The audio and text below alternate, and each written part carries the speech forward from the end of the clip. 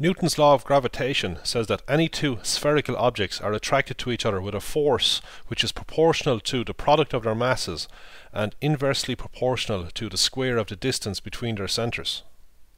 Okay, let F be the force between these two spherical masses. F is proportional to the product of the masses, so let one mass be called big M and the other mass little m.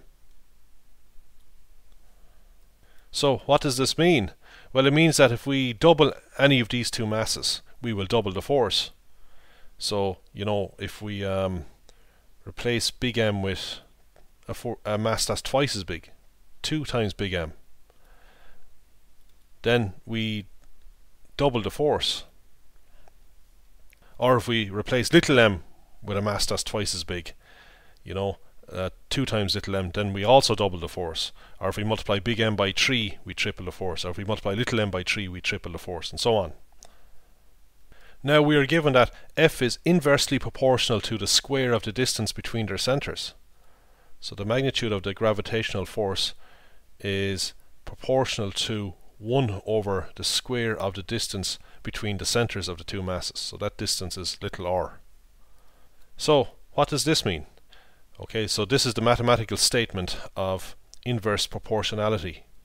Okay, F is proportional not to r squared but proportional to 1 over r squared. So it means that if we replace r with, say, 2r, if we double the radius, double the distance between the centres of the two spherical masses, what happens to the force? That should be 2. Okay, so I'm replacing r with 2r. I've doubled the distance between the centres of the two masses. Well, what will this work out to? Well, this works out to 1 over 4r squared. So how does 1 over 4r squared compare to 1 over r squared? Well, we can see that the mass has gone down by a factor of 4. I'm sorry, the gravitational force has gone down by a factor of 4. Okay, so doubling the distance between the centres of the masses has the effect of reducing the force by a factor of 4. So the force that we get is only quarter what it was. And we can imagine, say, replacing little r with 3r. Multiply the distance between the centres by 3. Well, we're going to get a 9 here. So the force now will go down by a factor of 9. So the force will only be 1/9 as strong. So that's what is meant by the gravitational force being inversely proportional to the square of the distance between the two masses. So in general, as the distance goes up, the force will go down in this inverse proportional relation. We can combine these two proportionality relations into a single proportionality relation. So we haven't changed anything. If I double big M, I double the force. If I double little m, I double the force. If I double r, the distance between the centres of the masses, the force goes down by a factor of 4. So everything follows if I just combine these two relations together. I haven't violated anything. If one quantity is proportional to another quantity, it means that the first quantity must be a scalar multiple of the second quantity. It must be just a constant multiple of the second quantity.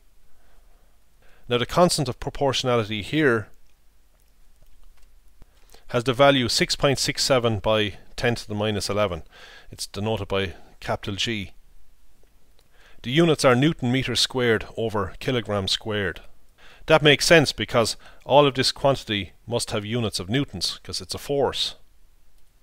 Okay, so if we just look at the units by themselves, the units of G are Newton meter squared per kilogram squared. The units of mass are kilograms, but this is so many kilograms, little m is so many kilograms, so we've kilograms times kilograms, that's kilograms squared, and underneath we have a distance squared, that's meters squared. So the meter squared cancel out. The kilograms squared up here cancel out as well. We have kilograms squared underneath the line here and multiplied by kilograms squared from the two masses. So we end up with units of newtons. Okay, that was just more of an aside. Let's look at some examples. Okay, so the force on each mass is the same. So the force on big M is the same as the force on little m. Let's look at the force on big M. it's an attractive force. I mean, big M is attracted towards little m. We could write it like this. It's the vector F, the force on big M due to little m. Okay, following the convention that we saw in previous videos. So really I could have big force on big M due to little m here. What else is it due to? We're dealing with just the gravitational force on big M due to little m. By Newton's third law, there's an equal and opposite force on little m due to big M. So Newton's third law is implicit in Newton's law of gravitation, actually. These two forces are equal in magnitude but opposite in direction. So I'm only showing the magnitudes over here.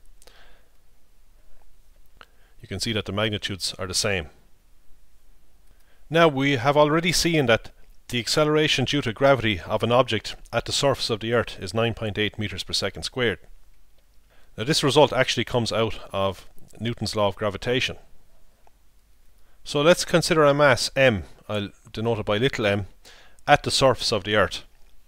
Now, it might be a certain distance above the surface of the Earth, but that's not going to matter too much as long as this mass is close to the surface of the Earth. As long as the distance of the mass to the surface of the Earth is small compared to the distance of this mass to the center of the Earth.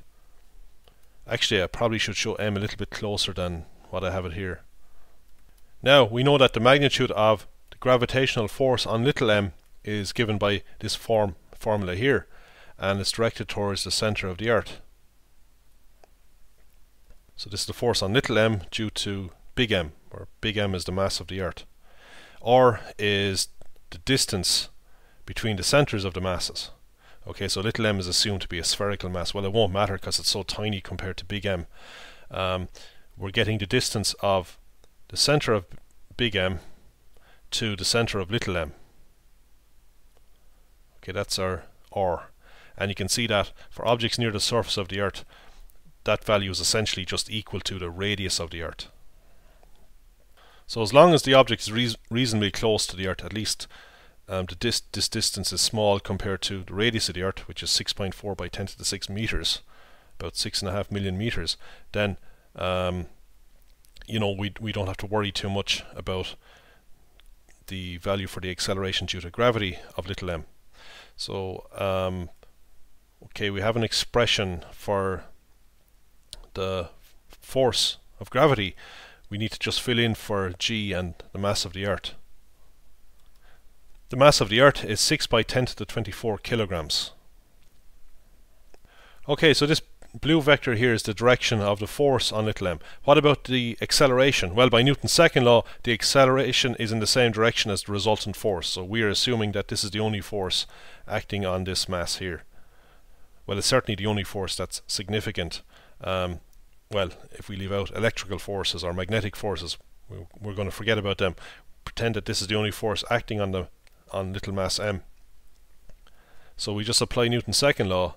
This force is the mass of m, which is little m, times the acceleration of it. Okay, and that's what we're after, and that number is called g in this case. Well, I'll just call it a actually. So how do we get a? Well, if we want to get a, we need to just divide by little m.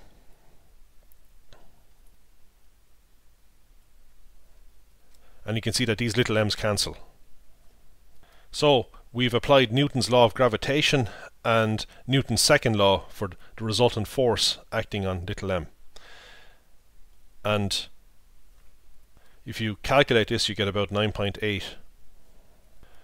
Okay, and this is given the name g. So as long as we're near the surface of the Earth, our value of g won't change too much from 9.8. You see the distance from here to here, from the center of the Earth to the surface of the Earth, is 6.4 by 10 to the 6. So that's quite a large distance. So if you add on a few hundred meters to the surface, it's not going to make any difference to the calculation. A few hundred meters compared to 6.5 million meters is fairly negligible.